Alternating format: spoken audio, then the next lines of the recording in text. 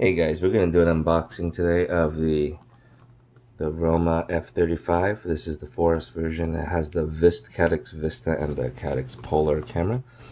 This one comes with the Emuflight software in it. Let's see if you can see that.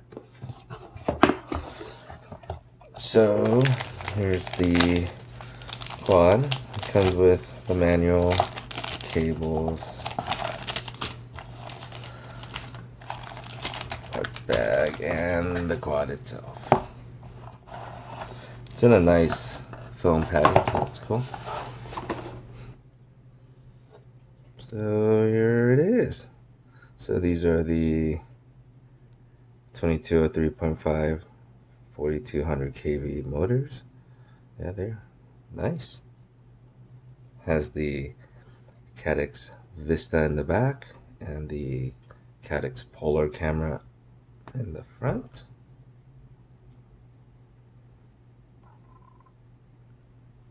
There you go. And here is the stack. You can just pull these off. There you go. And then there is your ESC FC stack right there. Has a buzzer.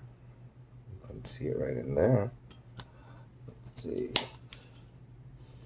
This is the plug and play version, so I'm just going to go ahead and stick in a crossfire and take it for a run. Here are the other things it comes with. It comes with these Gemfan Hurricane 3520s. Comes with, what is this? Oh, it's the receiver harness.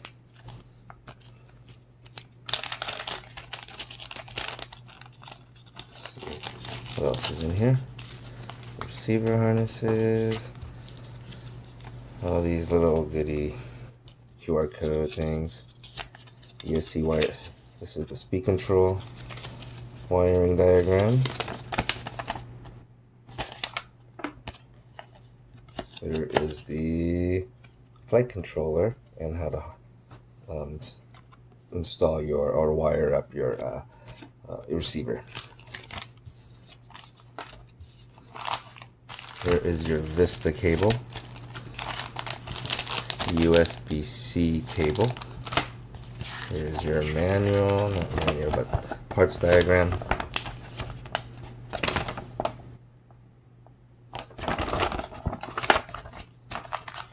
And let's see what's in this bag. Zip ties. You get 5 zip ties.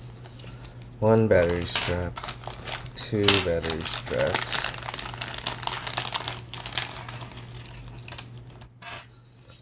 And these are same length. If you're running an RSXR receiver, here are the antenna tubes for those. Here is the antenna, left-hand circular polarized Mamba antenna. There you go. It just screws right in.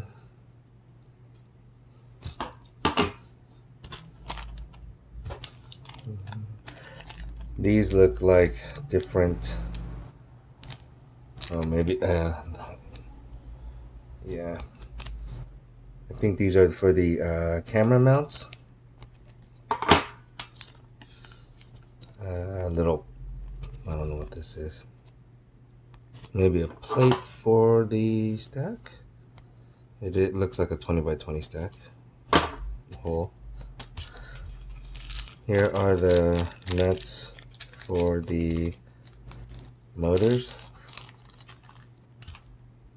They're aluminum nuts, I think, or titanium or something. They're super light.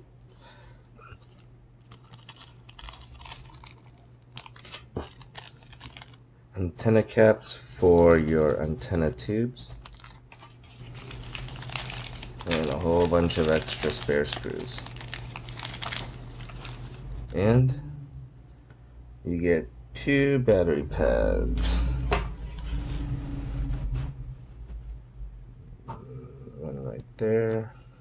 and another one.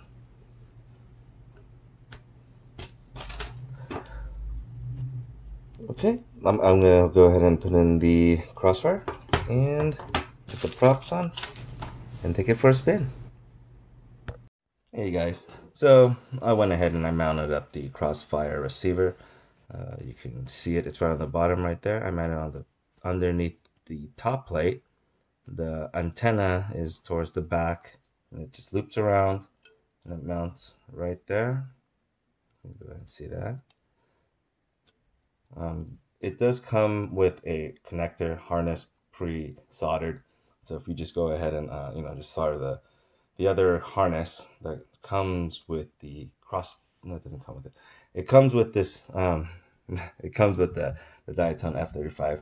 It comes with the other end, so you just go ahead and solder that onto the crossfire, and then yeah, just connect it, and yeah, it's all good to go. Set up Emuflight, and then yeah, you're good. Besides that, yeah, the only thing I got was Umagwad grip. I highly recommend these grips. It's yeah, it's the best grip out there, I would say. The batteries I tried an 850 GMB 850. What was it? One of those 120C batteries.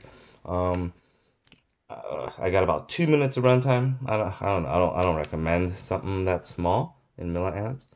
So I went ahead and I got this Pyrodrone 1100 milliamp 75C 4S Lipo battery. It's okay. The C rating is a little low, so yeah, I get a little bit of voltage sag. But besides that, I think the 1100 milliamp is kind of like the sweet spot for this quad. Just obviously with a higher C rating. I did try it on the race day quad batteries, the 1300 milliamp 100C 4S batteries. It's kind of heavy. It's not that the quad doesn't have the power to lift it. It kind of flies a little more sluggish, as in it pushes a lot more. That's kind of like the main difference, I would say. But what I recommend are 1100 milliamp with a higher C rating, something 95C plus. Let's see.